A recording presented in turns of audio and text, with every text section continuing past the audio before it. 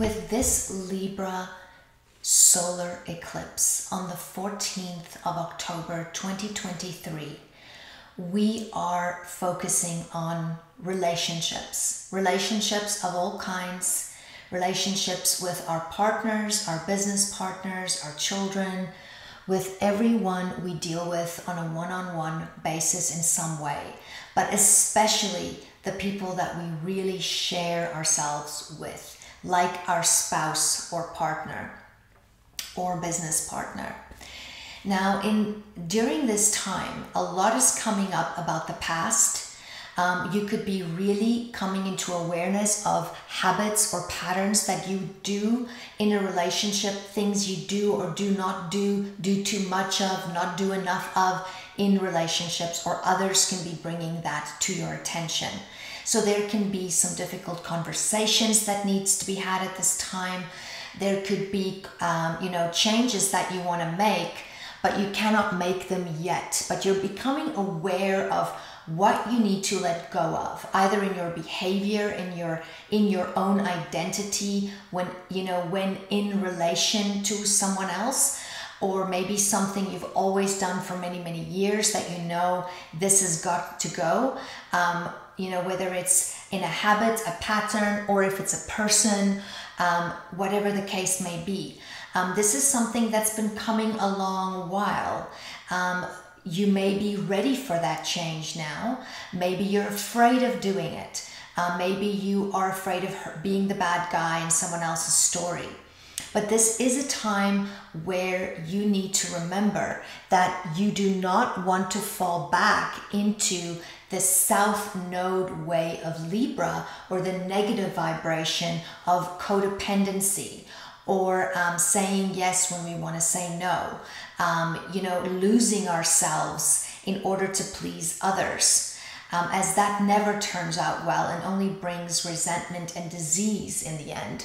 But we are becoming aware of what is no longer good for us, as Venus, the ruler of this eclipse, is in Virgo.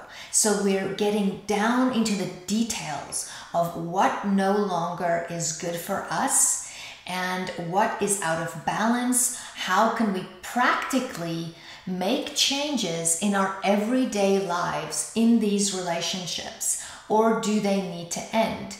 Maybe we want to end them, like I've said, but we cannot yet because of responsibilities or because of certain realities that we have to deal with first. But these things are coming into our awareness. So at this time, it's very important to listen to not only people's words, but to really see if their actions, Mars, is aligning with what they are saying.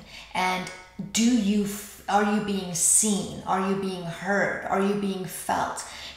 How can you reword your conversations so that they're not taken, in an offensive way?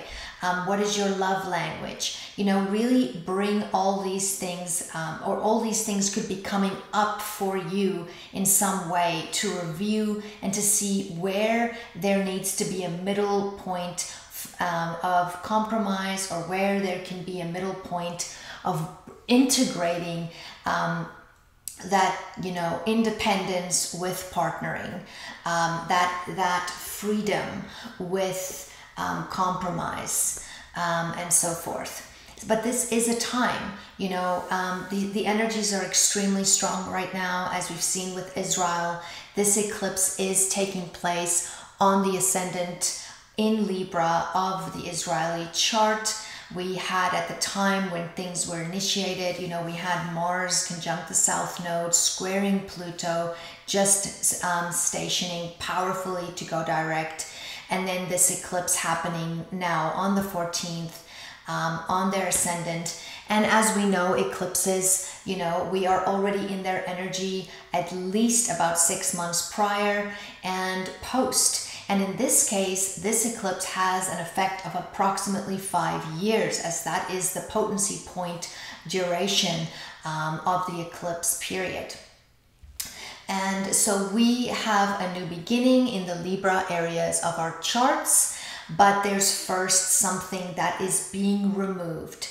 And remember, during eclipse times, the veil is thin. There are doors opening and closing, people coming in and out of our lives, and we are redirected onto our path if we have strayed. And so, but what I wanted to say was also that it's important to remember that when you do what is right for you, you're also doing what is right for the other person in that partnership. Because if it's not right for you, it is not right for them either, even if they are unaware of it at that time. So remember, if you have to be the bad guy in someone else's story, this is also a time where we want to pay attention to our acid alkalinity balance, our kidneys, sugar intake, our adrenals. It's a great time to take a balancing herb such as ashwagandha or astragalus during this time. And I wish you all a wonderful, blessed eclipse. I do not recommend looking at an eclipse, but I do know that a lot of people will want to look at this one, as it will be a ring of fire eclipse. So the sun will be darkened, the day will be darker, and but it will be this beautiful ring appearing. And some people on the path of the eclipse that's going mostly through North and South America, through Nicaragua especially, and so forth, will be able to see the eclipse. So it's important to also wear safety goggles. But like I said, the ancients believed you do not look at an eclipse. And this is usually a solar eclipse. It's usually when there is a change in the guardians, a change in kingship, a change in rulership, you know. And kings used to hide during solar eclipses so that they could stay safe, and they would have someone else sit on the throne in order to make sure that they were out of harm's way. Well, have a blessed Libra solar eclipse. Until next time.